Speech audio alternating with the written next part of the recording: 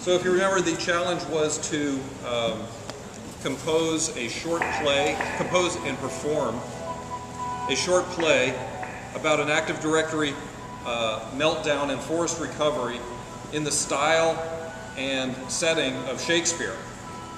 And Laura has actually modified the challenge somewhat and has composed some sonnets about forced recovery, and she will present them now. I don't think so. Oh, sorry. You put this on. Okay. My wife will kill me if I put it on. That's just an HR issue waiting to happen. And just don't sit on your network. Yeah, seriously. Does not sound on to me. On?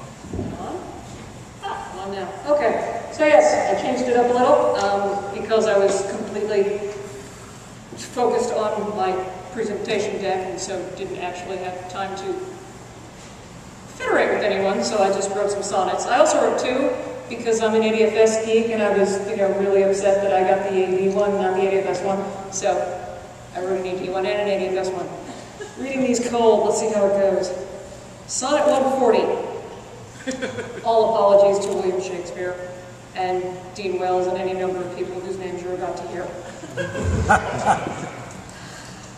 Be wise, as thou art cruel.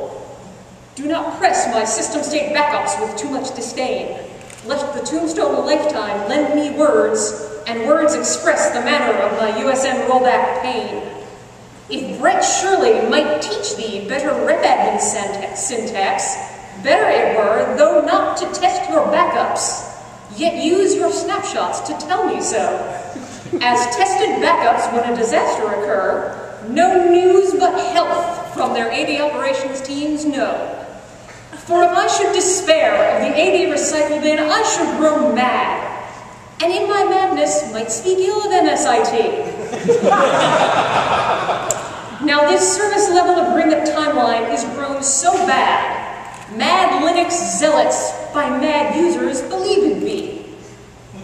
That Active Directory may not be so, nor through schema corruption belied, bear thine schema extensions deleted and not defunct, though Dean Wells's proud heart grow wide.